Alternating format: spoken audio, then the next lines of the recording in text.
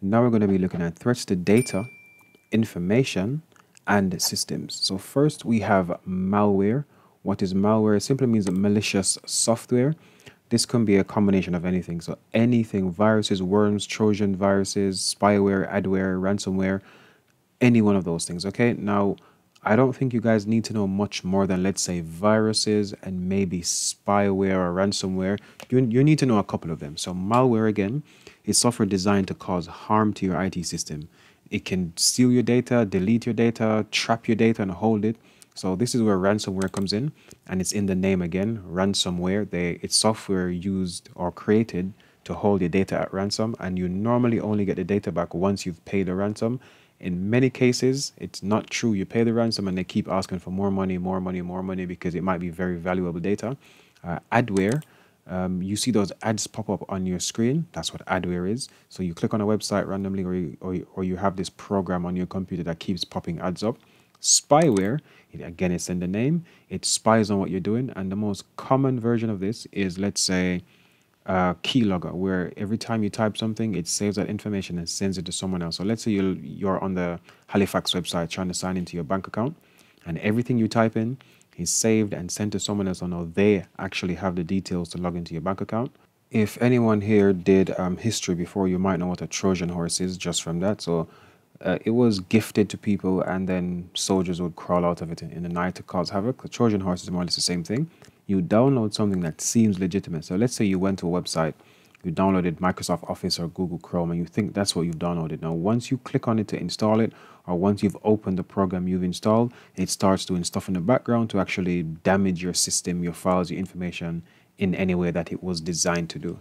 So now we have hackers, and this is someone who discovers an exploit of a computer system and makes their way into that system. So an exploit or a vulnerability or a weakness is simply what the hacker uses to get into your system. Think of it like a house. If a house has doors and windows on there, right?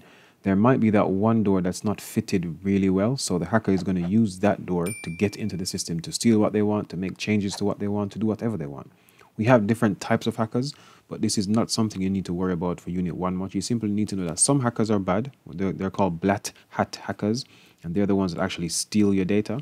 We have white hat hackers, and they're the ones that actually work with companies to try and find these weaknesses and then tell the company maybe how you could fix this weakness. If you're a good hacker or a white hat hacker, you're known as an ethical hacker. If you're a bad hacker, or a thief, or a black hat hacker, you're known as unethical hacker. Phishing is a type of social engineering attack often used to steal users' data, including login credentials, credit card numbers, so on and so forth. So simply think of phishing as someone doing something to try and get your details. So it might be a fake email, it might be a fake website, a fake text message, but it's normally disguised to look real, or it's normally disguised to be a very severe thing. I think the most recent one was the Royal Mail phishing attack, where they tried to send people emails and text messages saying, "We are Royal Mail and we're going to hold your item until you pay this money on this website." Some people have gone on there, logged in to pay the money, and their entire bank account has been emptied. So you have to be very careful. That's what phishing is generally. Last, we have accidental damage. I think that one's in the name. I don't think I need to describe this much. However, it's simply where someone or a group of people do something unintentional. So it was not done on purpose. It was not done out of spite or malice, and something gets damaged. This is normally happening in hardware and in software as well. So let's say you're around your keyboard, you're drinking some juice, and the juice spills into your keyboard. That was an accident. Even though we're told not to drink or eat around our computers, it's something people do because it's so convenient to work and maybe eat sometimes. So accidental damage. We need to look at the impact that this has on people. So we have identity fraud and bank fraud, normally for people, so individuals. So identity fraud is where someone stole your personal details, your personal information. They pretend to be you to do nefarious things or bad things, open bank accounts, take loans out, take mobile contracts out. There's bank fraud as well, where it's more or less the same thing. They gain access to your bank account to steal that money.